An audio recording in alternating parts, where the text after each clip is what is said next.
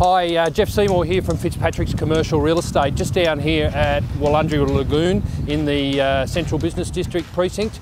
Just wanted to talk about Fitzmaurice Street. A lot of activity at the moment in Fitzmaurice Street with recent sales. We've just sold 11 to 15 Fitzmaurice Street and 48 Fitzmaurice Street. A couple of other properties there currently for sale as well. So there's a fair bit of activity down in that part of the CBD at the moment. Both those sales around the $1 million mark. Further activity on the leasing front, there's been a bit of consolidation of some disability care providers, and there's a lot of activity in that sort of disability market at the moment, coinciding with the NDIS funding that's coming through from the government. So there's been a little bit of additional office space, larger office spaces taken around the CBD by those providers. Just a couple of notable sales in the Fitzmaurice Street precinct as well is 42 Fitzmaurice Street, a four-tenanted, multi-tenanted building there. Main tenant is the CBA Bank on the corner of Johnson Street.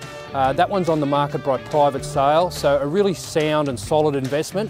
If you'd like to give me a call regarding that, please do. Next door is the old School of Arts building, 38 Fitzmaurice Street. A building with some amazing architectural features is also on the market by private treaty. Across the road, 29 to 31 Fitzmaurice Street is a multi-tenanted property, also on the market around the $1 million mark. So a couple of properties for sale there in that Fitzmaurice Street area. If you'd like to secure one, or one might be suitable for your use, please give me a call. Also just wanted to mention a recent sale in Lake Albert Road, an industrial complex at 17 to 25. There's been some recent zoning changes there, going from industrial to B4 mixed zone.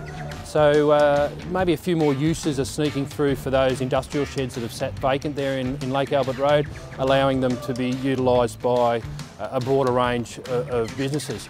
Next door, there's also the vacant site there at 11 Lake Albert Road, the old Shell service station site.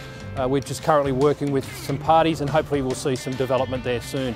Anyhow, I'm Geoff Seymour. That's it for this month's commercial update. If there's any information you'd like, please give us a call at Fitzpatricks Commercial. Hope you have a great weekend.